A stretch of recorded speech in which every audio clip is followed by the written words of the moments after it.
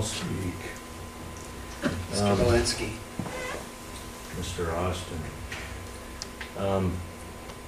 What's it been, 2-3 weeks ago? I inquired why the Jefferson County Visitor Center can operate without a septic system. And I'm still waiting to get an answer to that.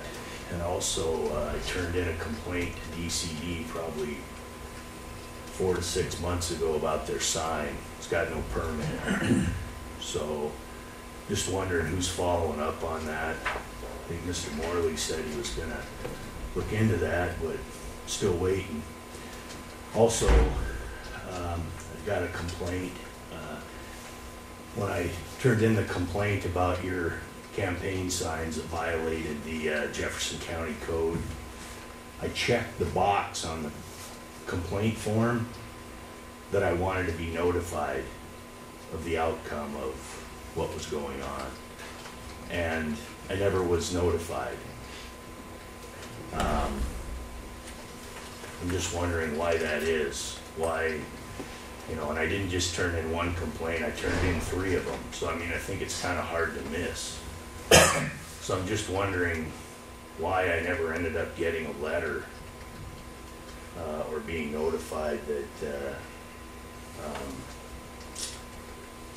about the status of my complaint. So I'm just wondering why the selective response. I mean, when you look through the sign permits, you wonder why some people have to turn in engineered plans and other people that have the same kind of sign don't.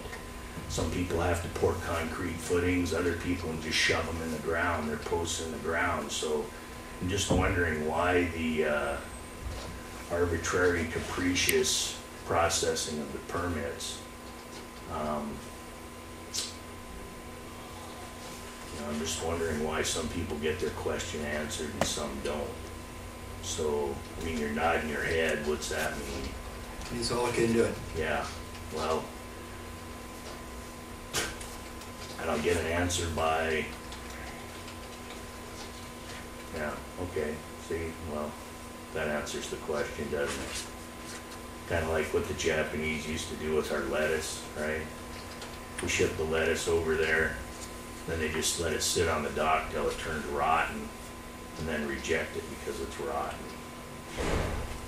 Anyway. Any comment, Mr. Morley? How come I'm not getting any responses to my inquiries, and why am I being treated differently when I turn in a complaint? You'll have a chance to answer later. Yeah, sure you will. Okay. Thank you, Mr. Belenski. Anyone else like to make a public comment this morning?